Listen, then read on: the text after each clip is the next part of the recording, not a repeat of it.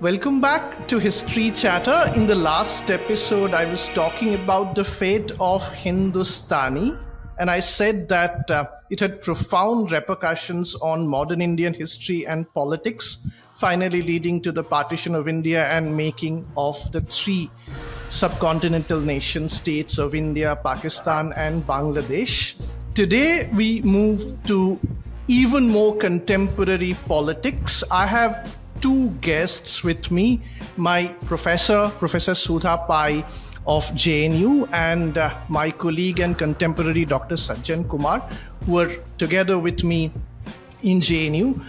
Professor Pai has been a professor for last 40 years. She retired shortly before a few years from JNU. She's been an acknowledged global expert on legislative politics, development, communalism, and Dalit politics in India. She's written and edited several books, but Professor Pai and Dr. Kumar have been collaborating for last two book projects. The first one, Everyday Communalisms, which came out in 2018. And now their recent book, on which we'll be talking in a good much detail, which is the new Maya Modi Azad, Dalit Politics in the Time of Hindutva. Dr. Sajjan Kumar is a political scientist who also passed out from JNU.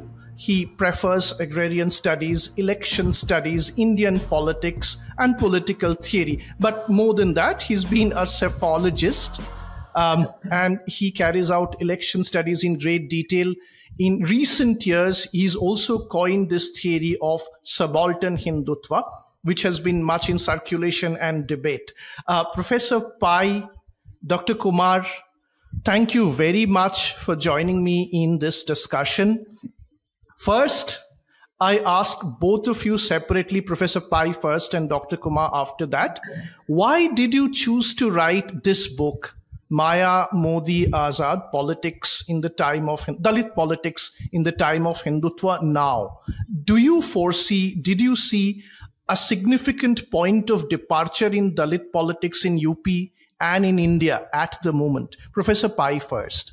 Well, a lot has been written on Dalit politics in the 1990s. And there has been a big change where the 2000s are concerned. So in our book, we wanted to explore why these changes have taken place. And we actually looked at three aspects where the present day crisis of Dalit politics is very clearly reflected. One is the decline of the BSP, which at one time was a very strong party that drove identity politics, shaped national politics also.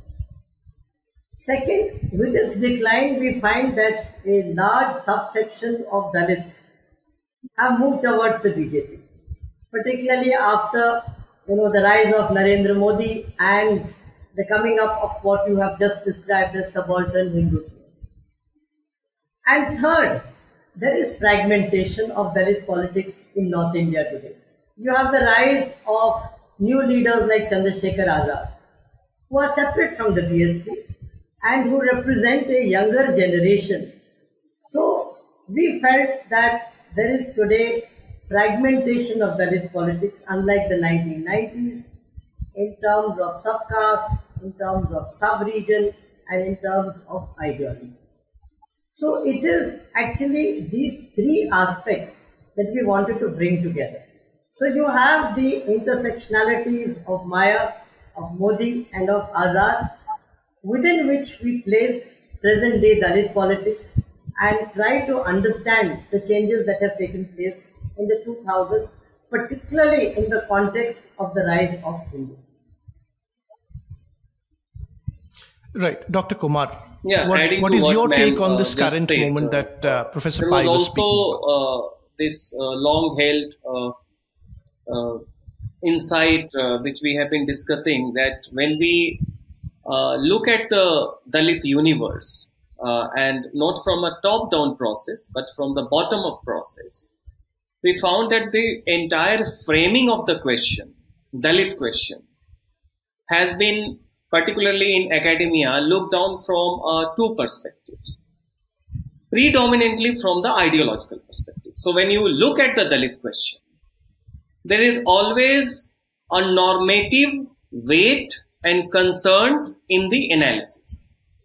You expect Dalits to belong to a certain Ambedkarite frames, who ideally should be preferring for a particular mode of politics and ideology. And therefore, whenever you see divergences are happening from that normative expectation, the analysis tend to move towards some sort of lamenting, some sort of regret, some sort of as if there is a democratic setback. So if a Dalit discourse is shifting away from a normative Ambedkarite framework in academic analysis, and that we have felt, we find that more than explanation or more than explaining the mechanism of the shift, there has been a weightage towards marking that shift as a setback to the democratic process. So this is a top-down analysis which looks into the Dalit question through an ideological framework. Now, since we have been engaging with the field, we found that there is also a bottom-up way to look at the Dalit question as to how the Dalits on the ground themselves see their own question and their own discourse. And therein, more than ideology, it is their everyday experience, wherein along with the normative, there is also a sense of pragmatism, which was there. So we wanted to capture both the normative as well as the experiential account of everyday life of the Dalits, as how do they see and make their moves with an active agency, not with some agency which can be defined by the other. And that was the prime motivation. We decided to write this book, not just about the summary of what has happened, but also to see what is happening now and how is it expected to unfold in the future. So that was the prime expectation, and that was the prime motive to write this book.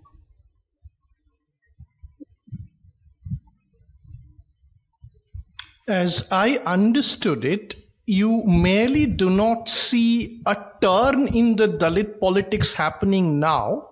You are effectively arguing that there are multiple levels and layers of Dalit politics, and always perhaps has been. That sounds like a great point of departure to begin with. The book has 3 parts. The first part deals with the rise, shine, and I'm afraid the decline also of the BSP, Bahujan Samaj Party. The core of the first part, or the 3 chapters on the BSP, is really about what can loosely be called the Sarvajan experiment. I can, of course, introduce what the Sarvajan experiment is, but I'd rather like to hear from my teacher. Ma'am, will you take us through what BSP was like before the Sarvajan experiment, how the experiment was in a sense rooted in its evolution in political trajectory since the 1990s, and then how it rose to the zenith by 2007 to 2010. And the greatest takeaway that really came through to me in those 3 chapters is also the relatively under coverage of the economic agenda of the BSP government between 2007 and 12. Will you take us through the Sarvajan experiment, its strengths and weaknesses, and how it in some way, you argue, represented both the zenith and also the nadir of BSP? Well, since Professor its Pai. inception in 1984, the BSP has been through a number of phases. There's a very early phase during the period of decline of the Congress, when it's a very radical party which which attempts to use things like tilak, tarazu, talwar, Maro Juto in Kuchar. It's very, very anti-Brahmin, very strident, very rhetorical. And that's the period when Kanchiram also created his Bahujan consciousness and Bahujan ideology.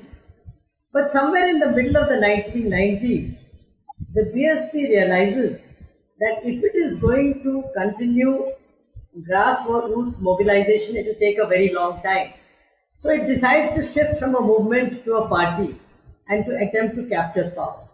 And so from the mid-1990s till the end of the 1990s, there are a series of experiments like giving tickets to upper castes, giving tickets to the backward castes, and so on, forming an alliance once with the Congress, pre-electoral alliance, also forming 3 governments with the BJP, because it believes that you can bring change from above rather than from below.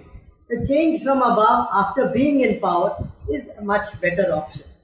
And Mayawati, once she became the chief minister all those 3 times, she would promptly put into place pro-Dalit policies which made the BJP very unhappy. But by the end of the 1990s, to put it briefly, they found that in spite of all these experiments, coming to power was very difficult. Because even if all the Dalits were to vote for it, 22%.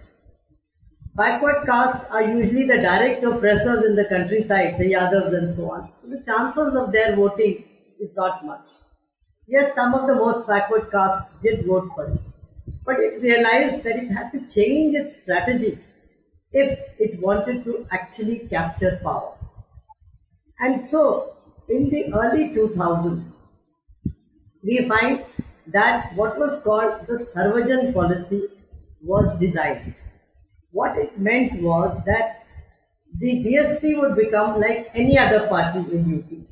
It would try and gain the support of also the upper caste. That is, it would now present itself as a normal state level party, which was primarily for the Dalits, and it would not forget its core constituency. But it promised the Brahmins particularly that if you help us come to power, we will put you in important positions in the cabinet. And we will not pursue, once we come to power, pro-Dalit policies, but we will pursue policies for the development of all castes, all sections, all groups, and also all regions within UP. Now, why did the Brahmins agree to this? I mean, why is it that the upper caste suddenly agreed? It was because at that point of time, both the Congress and the BJP, if you look at electoral results, and otherwise also, were in decline. The Congress, of course, was in deep decline. The BJP post-Babri Masjid had not yet recovered.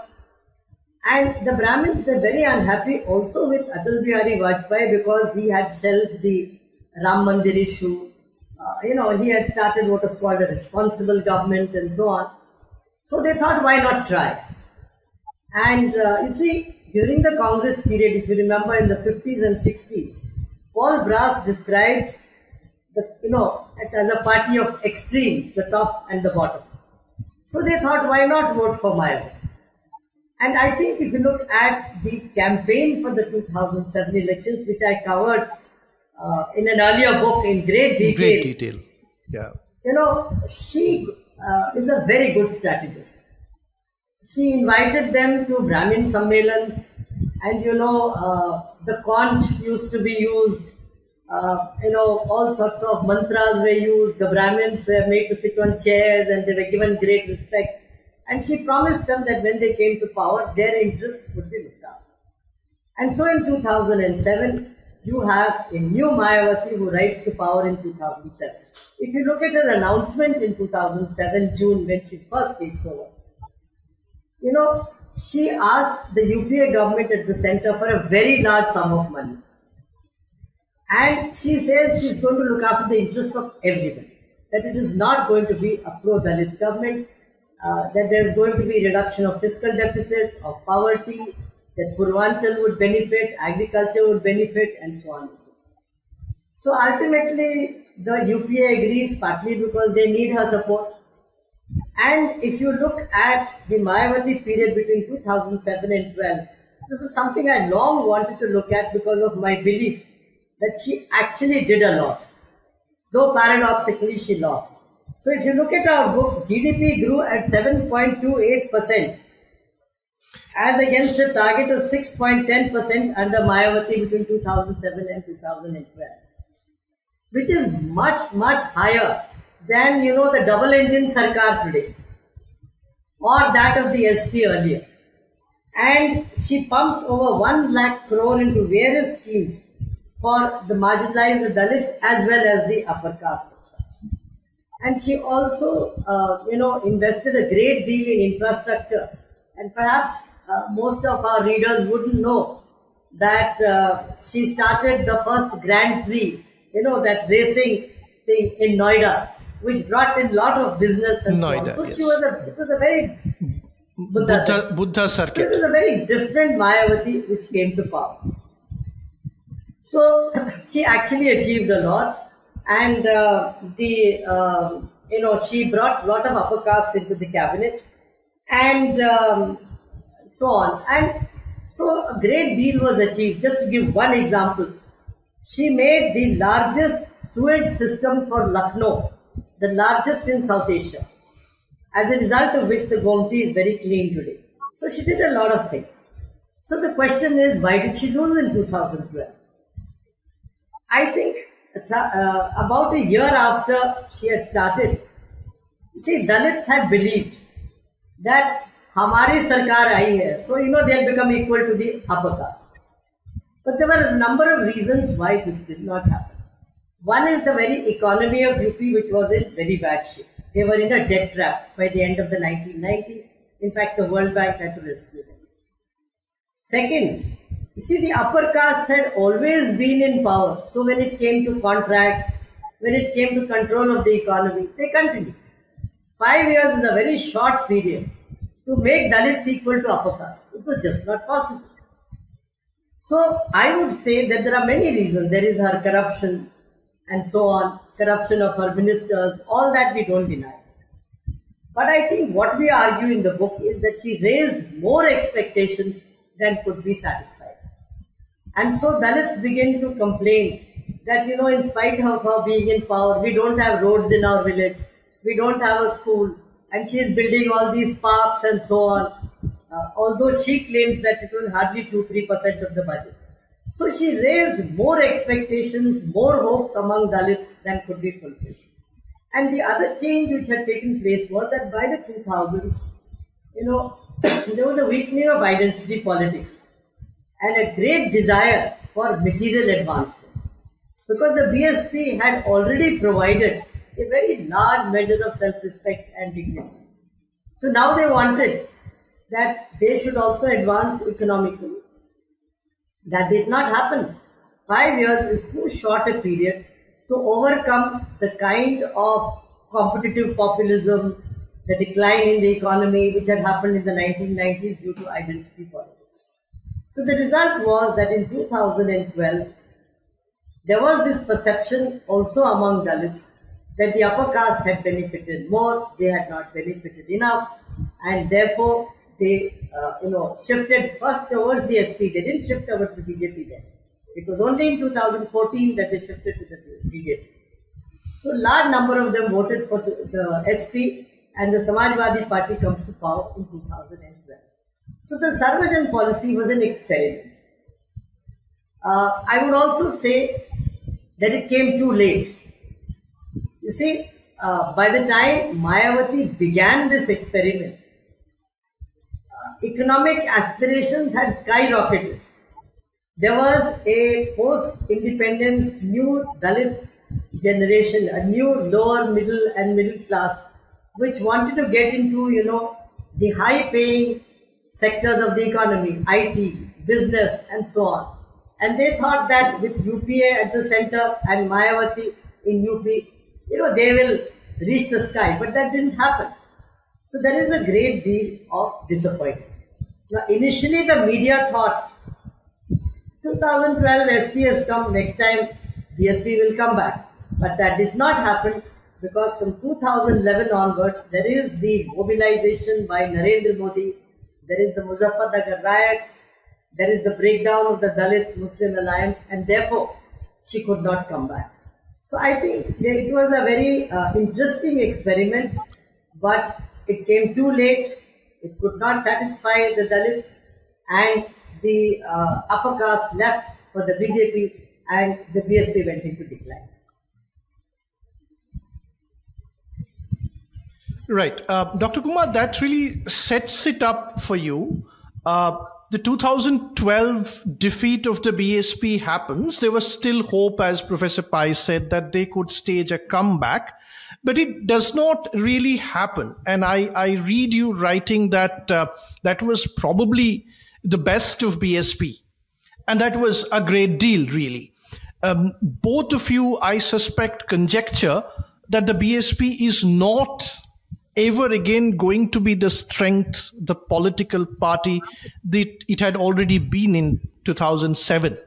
It's a very bold conjecture. And one of the core reasons, as Professor Pai also observed, is that the Dalits have been since 2014 steadily gravitating to the BJP. And a great deal of it perhaps has to do with rise in their material aspirations. But what really happened?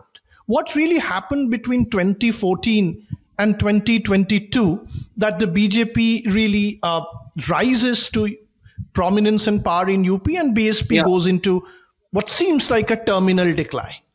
No, you're right about that. Take us through that process, those 10 years. It was expected that it's more like the two regional parties, SP and BSP, are alternating power, and therefore perhaps once in power, there will be anti-incumbency in 2017. In fact, not only in 2012, but even during the electoral processes of 2017, there was a strong conjecture and perception that perhaps BSP is going to make a comeback, but that didn't happen. Now, the first and foremost reason is that when the two parties started competing with each other, when BJP after 2002 in UP Assembly went for a process of decline, electoral decline. You see, from 2002, when BJP loses power, the coalition government, and until 2014 Lok Sabha, BJP's share both in Lok Sabha as well as in Assembly is going for a decline. So there is no, tangible fear of BJP as such as was in early 90s to both these regional parties. So they were a bit more complacent with regard to the, factor of BJP. Now, this leads to a different kind of a spin in their strategy. Because besides Dalit, UP also has a significant percentage of the Muslim votes, around 20%. Now, both these parties were under the assumption that they have their own caste-centric or category-centric core vote. So for Samajwadi Party, it's the Yadavs. And for BSP, it's Jatavs plus a couple of more OBC votes, the Dalit votes. Now, therefore, they started by the assumption that if they win over the Muslim votes, another significant, that is 20%, that is going to give them a cutting edge vis-a-vis the rival. Now, BJP in their calculation was a third claimant. This is one. Now, the cardinal strategic mistake that both SP and BSP committed were twofold. One, they started pitching for being a better votary of the Muslim interests vis-a-vis their rivals at a time when the Hindu-Muslim relations in UP were not very conducive. Post 2000, before Muzaffarnagar riots also, you see the everyday relations within the youth segments of Muslim and Hindus were not very conducive. Now, at a time, BSP in opposition, while Mayawati initially blamed Muslim when she lost power in 2012, but thereafter, she started with the process of winning over the Muslim, they started claiming it publicly that how BSP has always catered for the Muslim interest better than the Samajwadi Party. So much so that since 2016, the electoral pitch of the Bahujan Samaj Party was that how out of 403 seats, assembly seats, BSP is going to field 100 Muslims in the election. And to counter that, Samajwadi Party started roping in many Muslim leaders, clerics, led by Azam Khan and others. So the impression that majority of the non-Jatav Dalits who had their share in BSP or the lower sections of the OBCs who were the core of the BSP or Bahujan strategy, they got the perception that the Bahujan Samaj Party is now concerned more for either their own caste, that is Jatav Chamar, or for the Muslims. And they have been sent down the drain. For Samajwadi Party, already they had this tag of being pro-Muslims. But when they started playing this Muslim card over the board, many OBCs who had been catering to Samajwadi Party since 1990s, they also felt disillusioned. This is one. Now, at the same time, with a strategy of subaltern Hindutva, BJP and many RSS outfits had already going for a massive outrage among the Dalits and the OBCs. Now, Badri Narayan has documented it in 2 books, Fascinating Hindutva and the recently written Republic of Hindutva. Now, BJP was not successful earlier, but now they are successful because not only they are more customized in their strategy, but also a large section of non-Yadav OBCs and non-Jatav Dalits are feeling abandoned and disillusioned because of an aggressive pro-Muslim pitch which is being consistently peddled both by Akhilesh Yadav and Mayawati herself. What happens then that in 2017 election, in the backdrop of 2014 massive outreach among the Dalits and OBCs under Prime Minister Modi, BJP conducted out of 400, once 3 seats, BJP conducted 201 Pichra Varg Sammelan, OBC conferences. For every 2 assembly, BJP was conducting 1 Pichra Varg Sammelan. And on the stages, it were the local non-Yadav OBCs who were given the participation. So it was not just the narrative or the pitch, it was actual organizational outreach and their manifestation in a tangible way, which sent the masses among the OBCs and Dalits that at a time when Mayawati and Akhilesh from the public stages were declaring that how committed they have been and they will be for the Muslim interest, BJP customized in a customized way silently was working among the OBCs and Dalits. So this is one. Another factor was also that when both Samajwadi Party, and this is about everyday perception, and BSP was in power, everyday conflict among the Hindus and Muslims, particularly among the poorer sections and the lower segments, subaltern communities, is a common phenomenon. It can be a matter of law and order, it can be a matter of political spin.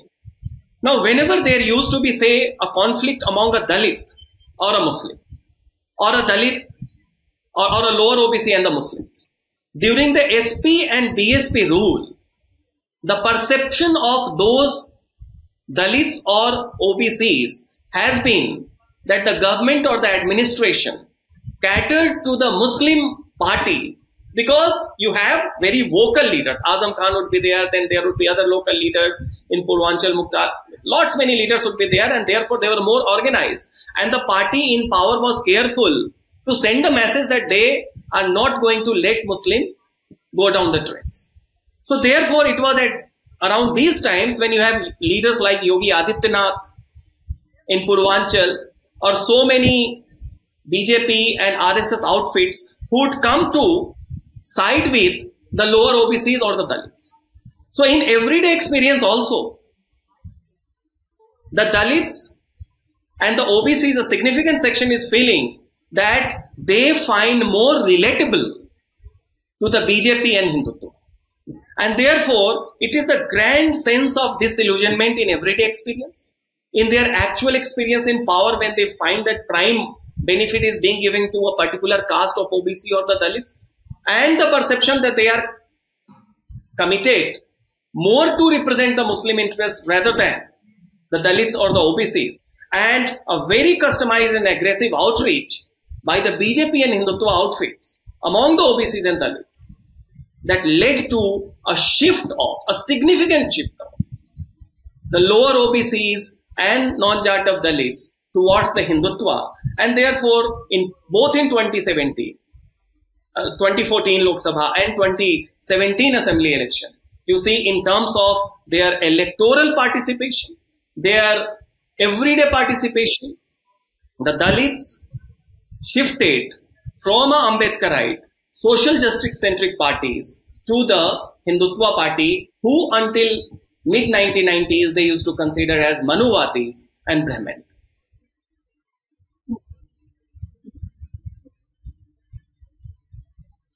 Right.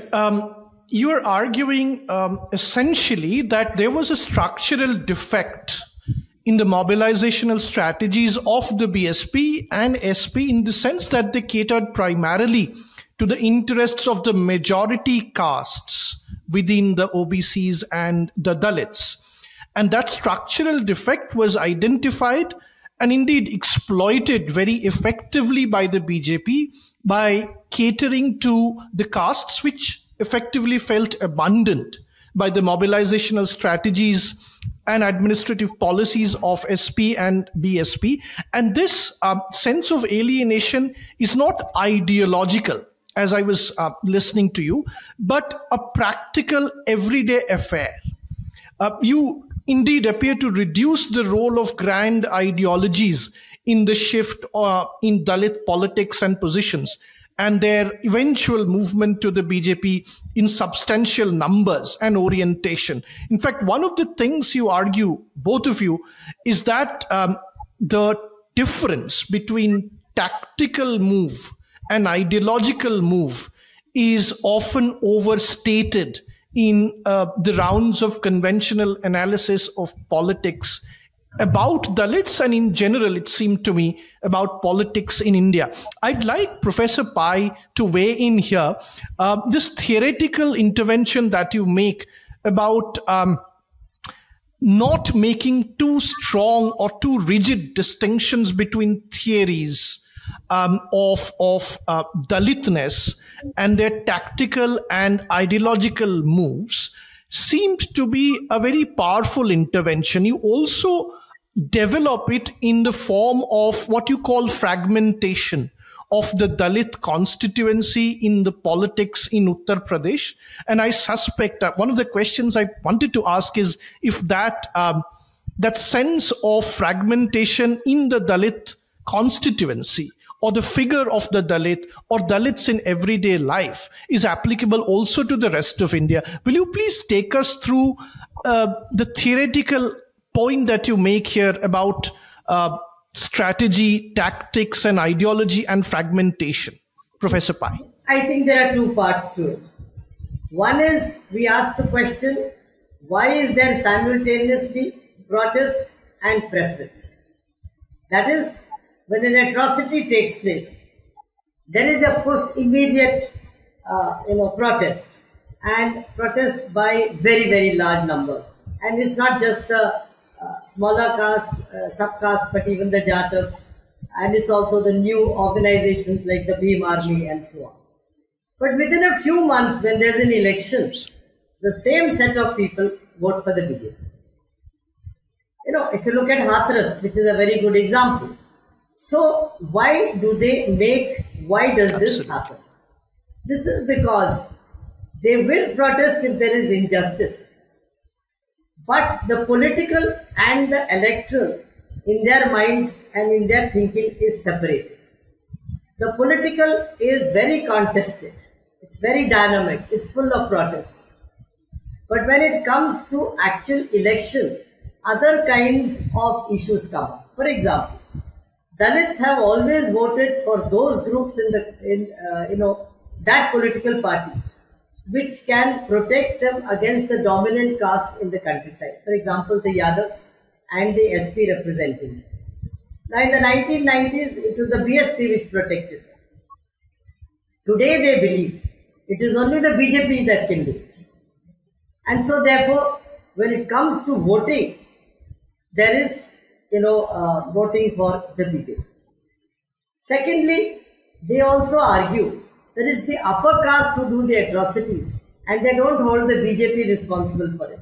They say even during SP rule, there were atrocities and sometimes even worse. So this is something that has been happening across the board. And of course, then they are attracted by, the welfareism of the BJP itself, of the BJP. Also, if you look at the BSP, in recent years, apart from very, very symbolic condemnation, the BSP and particularly Mayawati that doesn't step out when these protests take place to try and protect them. It is largely Chandrasekhar Azad and the Bhim army and similar such ones which do it. So therefore in their minds there is both support as well, protest as well as support for the BJP as such. The second question which follows from this is this support merely tactical, temporary, instrumental, or does it really reflect a kind of an ideological conversion to the Hindutva of the BJP, particularly with the smaller subcastes? Now it is here that we argue that we should not see the two as a binary. You see, in one election, Dalits may vote for the BJP because they are attracted by material incentives. The BSP is in decline. There is no point in voting for it. But if this voting continues over a number of elections, as for example in the case of the Valmikis, whom we look at more closely in the book, then it can be seen as becoming ideological. You see, it then becomes something that is done over a long period of time. And here, the BJP's methods of attraction like, religiosity, making them part of the larger Hindu identity and so on is important. Here I must make 2 points. One is that, in the mid-1990s when the BSP shifted from a movement to a party, it stopped, then mobilizing downwards. The smaller subcastes in Purvanchal, the Musahars, the Pasis and the Malas and so on, it concentrated more on the question of power. So for a long period of time, these subcastes have felt neglected and have felt that the BSP is a Jatav party and nobody asks for it. The second is that, the ideological conversion is, if you look at it, there's been a long period of Hinduization from the 19th century onwards. Post-independence also it continued, but today it's a very open political project which then impacts on the political process. So you see, attracting the smaller subcastes, looking at their past heroes, their histories, their culture, giving importance to them has become very important. So therefore, they are attracted. Now, reversals are possible. Tomorrow the BSP comes up again. But what we argue is that reversals do not seem likely in the future, because the process of Hinduization has run very deep. What one could call the fascination of being Hindu has become very important. This is true across all castes. You look at the upper castes, you look at the backward castes, you look at the Dalits. So this whole question of Hinduization, this whole question of being attracted to the larger Hindu identity is very important. And with the BSP in decline, we feel that it's not merely tactical, but it is increasingly becoming ideological. That may not be true for the Jatavs, although some argue that in the 20 elections that took place, even Jatavs voted for the BJP. But a large number of them remained for the with the PSP. So there is a three-way kind of division. Respect is there for Bhenji. Azad is called when there are atrocities. But vote is for BJP. So you see, there is this whole thing, very complex and layered interplay which is happening on the ground and which is usually missed if you look at it purely from the point of view of Ambedkarite Dalits, or who is an authentic Dalit and who is not an authentic Dalit. Thank you so much, ma'am. You ended with what can loosely be called the three phases of the Dalits, really. An electoral phase, a protest phase, and an ideological phase. And you argue that all of them can really exist side by side, not necessarily converging into one overarching Dalit phase. Dr. Kumar, add one more thing. Please, ma'am, go ahead. Yes. The social deepening of democracy and the rise of Hindutva, very paradoxically, are happening simultaneously. It's a very paradoxical situation. Dalits have become more confident. They are voting for whoever they want. They are making their own choices. And so there is a certain social deepening of democracy which you cannot deny. And yet, at the same time, you have the rise of Hindutva. I think that is the paradox that I hope our book has in a way conveyed. It actually does very eloquently, which is where I was about to ask Dr. Kumar about what he finds on the ground. How is this paradox really playing out on the ground? In fact, you write about this upwardly mobile, aspiring Dalit student, a girl, in the Sajjan chapter I read that, who is not really very happy with the politics of identity. But on the whole, the Jatavs are. The Dalits have multiple voices. That's very clear from the book. And indeed, they appear like any other political constituency, which I think is very refreshing about the book. The Dalits aren't really this figure who must look like, a rebel for all times to come until the caste system is annihilated.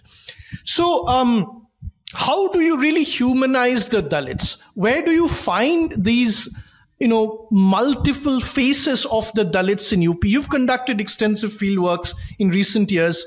I'd like you to show us this human face really of the Dalits in some more detail. Certain observations and then give you some anecdotes so that it becomes clearer. One, what we observed on the ground is just that Dalits are as normal a category as any caste of community. They are not exotic self, wherein the outsider should always be fascinated that you find something shocking, something paranormal, something very exotic. And therefore, once the community acquires a sense of confidence because of the deepening of democracy, they also start aspiring in as normal a way as any other caste or community, say Brahmins or Yadavs or any caste community. And therefore, this book is an attempt to offer a normal self of the Dalit away from a fascination with presenting the Dalit, framing the Dalit question as an exotic self. This is one. Two, now that they have acquired, there is a Dalit middle class, there is a Dalit millennial, there is a Dalit community which is too deep into social media. So there is an information overflow both ways. And when there is a rising aspiration, so like any other caste or community, and this is very commonsensical, we have not said something out of the blue. We have just said that what we observed on the ground, that a Dalit, confident Dalit, like any caste or community, when it is aspirational, is not willing to accept one party or one leader as the authentic party or the authentic leader. They all are committed to a core, that is the Ambedkarite commitment, respect for Kashiram, respect for Dalit icons, but what they are, where their departure is, that why should you be the leader rather than me, when I also have the same capability and aspiration. And there I bring, if you read the book, the character of Nepal Singh. And this is the first set of fragmentation. Intra-Jatav Chamar. Within Jatav and Chamar, what was the complaint of Nepal Singh in Saharanpur? And our interview with Nepal Singh started around the same time when the Saharanpur riot had happened. Bhim army came into prominence and Azad emerged as an icon. Professor Pai was leading an ICSSR-led study, and I was doing the field work in Saharanpur. I happened to be in Saharanpur that time. And it was around that time when we first met Nepal Singh. And thereafter have been continuing interviewing in a longitudinal way. Now, Nepal Singh started as a very humble Dalit. Came to Saharanpur, settled in Jatav Nagar without any support, settled with some relatives. And today he is the richest man in Jatav Nagar. Radicalized in Ambedkarite ideology by none other than Manyavar Kashiram himself. But his problem was that because of my skill and hard work, when I acquired wealth, I started donating more for the Ambedkar Jayanti and BSP. But there was a nexus that there would be a local BSP leader. There would be a zonal BSP leader. And they would not recognize his commitment and his contributions. And that was a mark of disrespect. That was a denial to his achievement. That was a mark of sabotaging his mode of showing his commitment for the Ambedkarite ideology. That why should someone, because of party and leadership proximity within Jatav community, within BSP fold, be a permanent leader when he has shown that he has better capability, he gives more employment to the fellow Jatavs. He has better connectivity to the market, he gets more works done when they are in trouble. He is the one who is always scattering the financial help. But when it comes to a leadership, this is static. So the ground is moving, the party's position is more static, less time. And therefore, because of this internal rift, some incidents happened between the local BSP leader and Nepal Singh. And already the BJP leaders were in touch with him. So one fine day, he decides to shift to BJP and join BJP. Now there is a rift. Now, his shift is not just an individual aspiration. It is a power play. It is a power play which fractures and split Ambedkarite claims wide open.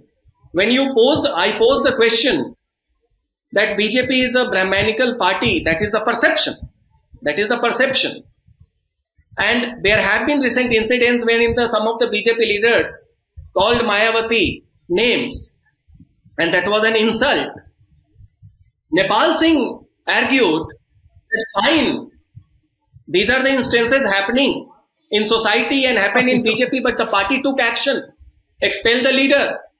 But someone from Samajwadi Party, Azam Khan, insulted Ambedkar by saying that the pointed finger of Ambedkar is that capture all the land that you could see. In a rally, did Mayawati or Bahujan Samajwadi Party went for protest? Is Mayawati bigger than Ambedkar? Her insult bigger than the insult of... So you see, it's also a power move. And therefore, you have this fragmentation which starts from a very confident middle class fragmentation which we see in other castes also. So Dalits are behaving in a normal way, like others. Ideology, tacticality are just the means. And these are the markers that there is a deepening of democracy. Because you have a confident Dalit self who is not afraid that party A is the quintessential vanguard of their interest. They are confident to bargain and acquire leverage instrumentally, tactically or ideologically, and thereby they move forward. This is one. Besides intra-Jatav Chamar fragments, another set of fragment is the intra-regional within UP. and in Hindi it's called Anchalik or Anchalikta. So sub-regionalness, which has emerged. Now you have a confident Dalit self. They are willing to pose every factor that help them establish their credential as a better votary of the Dalit interest vis-a-vis the rivals. So Shravan Kumar Nirala from Purvanchal, Eastern UP, doesn't have any calm about labeling entire Western UP Dalit mindset as calculative, selfish and self-serving. That पश्चिमी उत्तर प्रदेश के जो दलित होते हैं और वो हमेशा से, because he has been a veteran within the BSP during Mayawati's days until recently, before he parted ways, that पश्चिमी उत्तर प्रदेश का दलित हमेशा स्वार्थ की राजनीति, अपने फायदे की बातें, और पूर्वांचल का दलित इमोशनल होता है, भावनात्मक होता है. That the Dalits of the Western UP are always self-serving, while the Eastern UP Dalit is always committed, willing to give and sacrifice. So you also see that this emergence of a confident Dalit is not anxious about pretending to have a pan-Indian or pan-regional consolidation and solidarity. They are willing to use every trick and tactics, and that is something which every caste and community leaders have been doing. And third factor is, besides, if you see sub-regional, intra-regional, intra-Jatav Chamar, is also within Dalit discourse, the Jatav Chamars versus the rest, the smaller subclasses. Now their experience is clear that the term Dalit is a normative move, but in everyday life, it doesn't give a symmetrical representation to all the Dalit subcastes. And that is not just a perception, that is an experience. Even during the BSP rule, be it Pasis, be it Valmikis, be it Khatiks, who after the Jatav Chamar have a significant percentage of votes, they felt left behind when BSP came into power on its own. And when you make the charge that there may be some discrepancy, asymmetry in BSP's approach, but yet it is a Dalit-friendly party, so any day it is way better than a non-Dalit party like, say, SP or BJP, their response is simple. That yes, there are atrocities on the Dalits, but that is a societal problem. That is not a BJP problem. So they do not make perception based on the number of incidents and the party which is in power. They have a clear demarcation that the atrocities on Dalits is a societal problem, and that has been happening. And on that count, they do not see a BJP ruled phase being worse than Samajwadi party ruled phase. In fact, majority of Dalits still feel that ideologically BJP may be contested within the Dalits, but compared to Samajwadi party, it is a better claimant. The worst experience of the Dalits has been under Samajwadi party rule, and this is also accepted by pro-BSP or pro-BJP party. So this is the interplay of these multiple layers of fragmentation, which is a mark, and this is something we celebrate. It heralds or it signifies the arrival of a confident Dalits who are willing to experiment any party, any platform, any ideology, any tacticality as normally as the upper caste or intermediary caste centric middle classes have been doing. Fragmentation is a sign of democratic dip, not a crisis. This is the crux of our argument. As someone who's done some work on caste politics in Bengal, although much earlier, I'm pretty happy that the contemporary political scientists and analysts are coming to a conclusion like this. I mean, caste in Bengal has always been the elephant in the room, but some of us did argue along similar lines that the Dalit in Bengal have always been tactically quite agile. And this may or may not have something to do with a certain kind of gentrification earlier than to other parts of India. This point makes me very happy, is coming through all over India now. The last question to both of you really, do you foresee that the Dalit as a political subject is now going to speak more and more in multiple voices?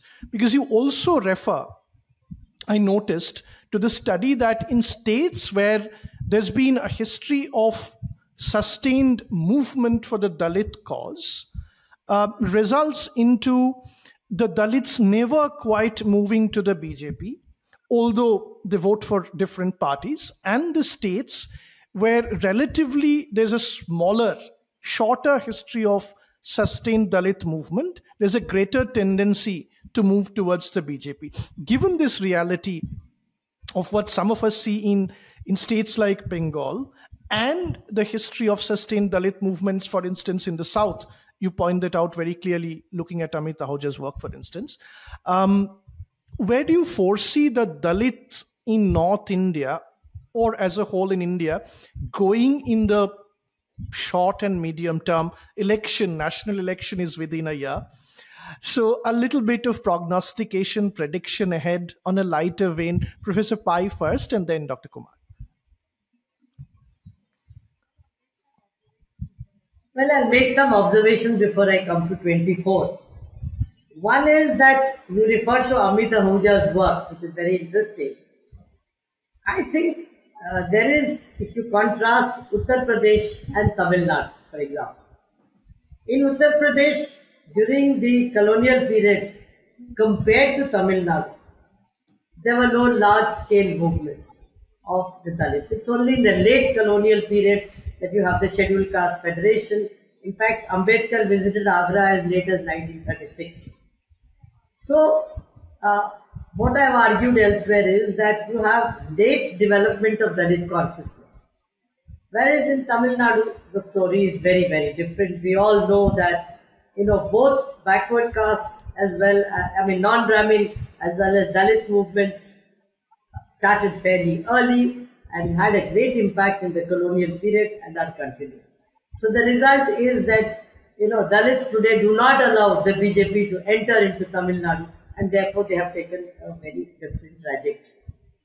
I think in UP a second reason why it's so easy for them to move into other parties is that Bahujan consciousness, as Kanchiram enunciated it, was largely an elite and not a mass phenomena, as we put it in the book. It's largely the Jatav Chamars, the better off, the slightly educated people who really took to it and who were united by it. And as we know, Mayawati also comes from the same subcaste. So there is a division between the two, which historically is there for a long period of time. So the chances of the subcaste, the smaller subcaste, the non-Jatavs, voting for the BJP are quite strong in the coming 2024 elections. And I think a section of the Jatavs would continue to remain with the BSP. The only scenario in which, the scheduled caste, the smaller subcaste, may not vote in very large numbers for the BJP would be a general movement against the BJP because of unemployment, because of inflation. Economists tell you when the water rises beyond a certain point, people do not put up any longer with economic distress. Unless that happens, I would think that the smaller subcaste would still continue to vote for the BJP. What is the future then of the BSP? I think the BSP will become like the Dalit Panthers in Maharashtra. They have recently celebrated their 50th anniversary. They do not have any strong party or organization today, but their ideology still influences Dalits. So similarly, the BSP may not disappear like the RPI, the Republican Party of India earlier. It will continue to have an influence in the on the lives and the thinking of Dalits. That is, Ambedkarite ideology or Ambedkarism or Ambedkarization will not totally disappear. So, in that sense, that ideology will continue as such. But the chances of the BSP recovering, coming back to its heyday seem very limited, partly also because of the existence of a strong majoritarian Hindu party, which takes their votes but doesn't really help them, and which does not help them to come up. You can see that in UP as well. So I would think that the future of the BSP is one of fragmentation. There will be no all UP party. There will be groups in various parts, but one major legacy of the BSP would be the continuation of Dalit assertion on the ground. That will be there. What use people like Chandrasekhar Azad or Sajjan Kumar Nirala make of it in the long run, that we will have to Dr. Kumar. Yeah, very briefly adding to that. There are two set of factors who are the movers and doers, in future, now and in future, of the Dalit discourse. One is the Dalit millennials, the Dalit youths. If you see, be it Chandrasekhar Azad or Shravan Kumar Nirala or so many, Jignesh Mewani, for example, in Gujarat, etc. The prime forces of the Dalit pitch across the ideological spectrum is coming from relatively younger generation. This is one. Two, there is a complete discrepancy and divergence between the Dalit elites who are educated in universities, colleges, and prefer to look at the ground more from the ideological frame, who still have a quest for an authentic Dalit. And the between them and the gap between the Dalit masses who in their everyday experience do not see ideological realm more in a exotic manner. To them it's not. So what will happen in 2024? You'll find more university and college educated Ambedkarite Dalit youths, millennials, who prefer ideology over experience, will make anti-BJP pitch because they have this authentic Ambedkarite conviction. On the ground, the masses, they may have mixed experience, but over in the final analysis, they take a very pragmatic view, and therefore BJP's outreach give them some ideological input also. So ideological and experiential account of the masses will move more towards BJP as of now. So while the articulated Dalits will pitch more anti-BJP voices, the inference that we draw is that in electoral preferences, BJP is still, at least in a state like UP, should be the prime beneficiary of their votes. So that is about the future. Lovely. Indeed, the book talks about, as Professor Pai observed, the paradox of protest and preference at the same time.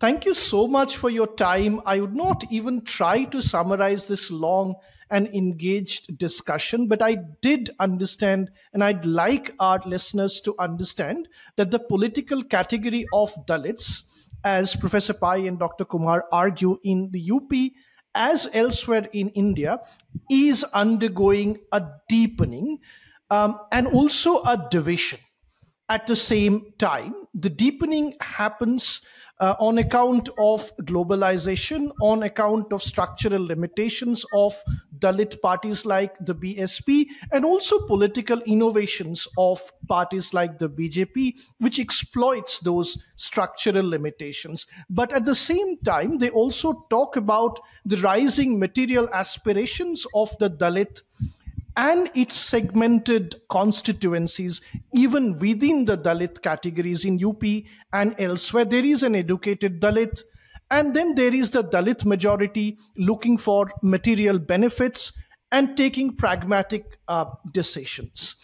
So the Dalit in Indian politics, very clear from the book, emerges as a category which thinks for himself or herself, which makes conscious political choices, and which is not really wedded to a timeless ideological discourse as the perpetual rebel. We look forward to how the category of Dalit evolves in the short and medium term. Till then, I thank both of you profusely from the core of my heart for your time and insights. And I need to extract another promise that you'll be here again to talk about everyday communalisms at some point in future. Thank you so much, Professor Pai. Thank you so much, Dr. Kumar. It's been wonderful talking to you. Thank you. Thank you.